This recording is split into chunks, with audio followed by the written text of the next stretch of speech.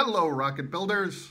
One of the features of this channel is going to be following along as I take on complicated builds.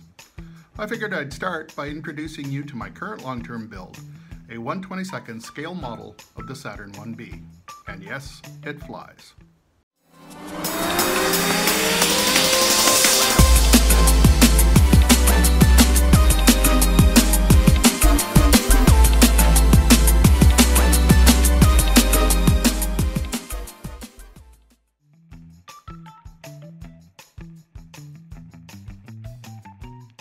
Most of you already know about the Saturn V. This is the rocket that took Ben to the moon. But there was more to the Saturn series of rockets than the Saturn V. While the full evolution of the US space program is well beyond the scope of this channel, I can give you a very quick overview. If you want to know more, I highly recommend that you check out the Vintage Space channel. Check the link in the description below. The first Saturn was the Saturn I. While there were parts that would eventually be used in the Saturn V already under development, there was an immediate need for a heavy launch vehicle capable of putting large payloads in orbit. The Saturn I was designed to be a quick development of existing technologies. It made minor developments to the motors used by the Thor and Jupiter missiles to make the H-1 motor. Perhaps the most distinctive feature of the Saturn I and later Saturn 1Bs were the fuel tanks. These were modified versions of the Redstone and Jupiter missiles, which helped keep costs low and development time short. The Saturn I SA-5 mission became the first of the series to use the S-4 second stage and the first of the series to achieve orbit.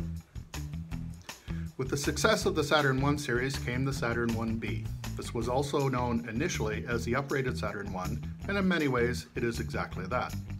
It was an improved and more powerful version of the Saturn I that became the testbed for the Apollo program.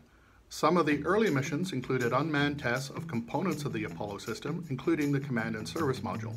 It was also used to test docking maneuvers with the Lunar Excursion module, resulting in some critical design changes before it flew to the moon with the Saturn V. The biggest achievement of the Saturn 1B series occurred with mission SA-205.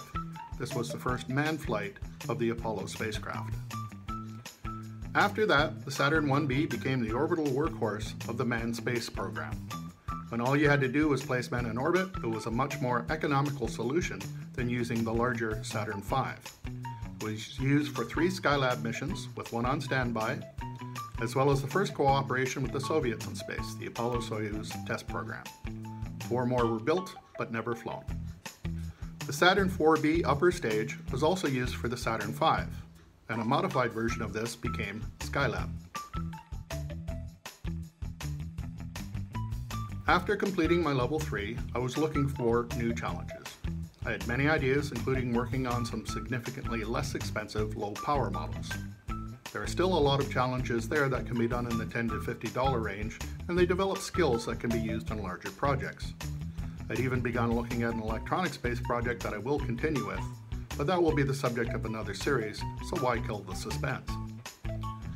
So there I was one day, perusing through the many exciting posts on the Rocketry Forum, when I came across a scratch build project by a user with the handle MaxQ. He had been in the store when he came across some cardboard mailer tubes that looked a lot like Saturn 1B lower stage tanks. He began to build. This was big. Here was a project that would introduce a whole new set of challenges way beyond anything I'd ever done before. As we both got into our builds, MaxQ and I communicated frequently and wound up learning from each other. From a similar starting point, we took very different approaches to the builds. If you find mine interesting, I highly recommend reading his build thread as well. With any project this size, life has a way of interfering. I have a day job. For most of this build, I was traveling intercontinentally about once a month, so I was home for 2 to 3 weeks and away for 2 to 3 weeks. Throw in some jet lag for good measure. Build progress went in spurts. This wasn't all bad. For one, the expense gets to be spread out over a greater period of time. Make no mistake, a project like this will always be more expensive than you first thought. I was able to use my evenings on the road to do some of the 3D CAD work for the 3D printed parts you'll see later in the build. But perhaps the most surprising benefit of all this was time. I would leave home in the middle of an important aspect of the build. After a couple of weeks with nothing to do but think about the build, I came home with an entirely new approach to a problem.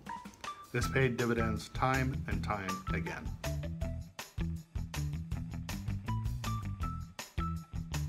As this video is being produced, the project is still not finished. It has flown once, but with a lot of missing details. The single flight verified the design, but also highlighted some serious flaws. Correcting those flaws will also factor into this series. Now that the stage is set, we can begin looking at the build. In the next video, we'll look at planning. There are quite a lot of things that have to be done before you can start gluing components together. Till then, happy flying! There we go.